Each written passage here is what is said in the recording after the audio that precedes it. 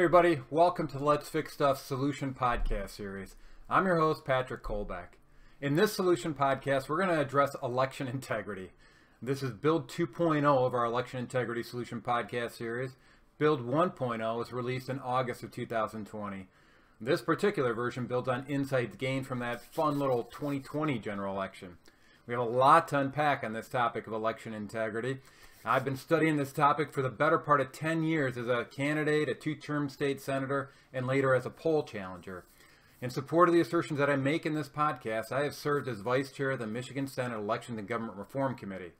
I took that post very seriously and diligently studied all of our election manuals.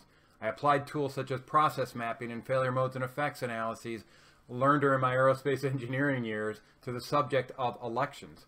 I then proceeded to coordinate and validate all my findings with experts such as Catherine Engelbrecht with True the Vote. And in support of the technical observations that I make in this podcast, people should know that I'm a certified Microsoft Small Business Specialist and was responsible for the cabling design of the Quest airlock module on the International Space Station. In other words, I'm not only familiar with the latest in election processes, I'm also experienced with the information technology used in these processes.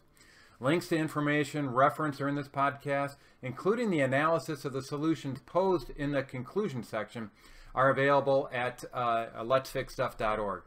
I believe that this podcast on election integrity will be invaluable to anybody truly interested in preserving the integrity of our elections. So let's get started. As in previous solution podcasts, this presentation is structured to follow my tried and true engineering trade study analysis approach.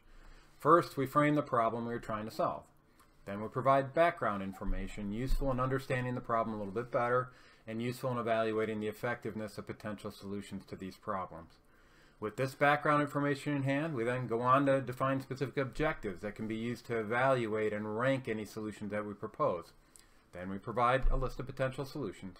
And then these solutions are analyzed and ranked in our conclusion section. Why all this structure? Well, unlike most of the approaches taken by our elected officials, I want to be as transparent as possible as to how I arrive at the conclusions that I make. In addition to all the information provided in this structured podcast, you can also download my notes and analysis spreadsheet at letsfixstuff.org.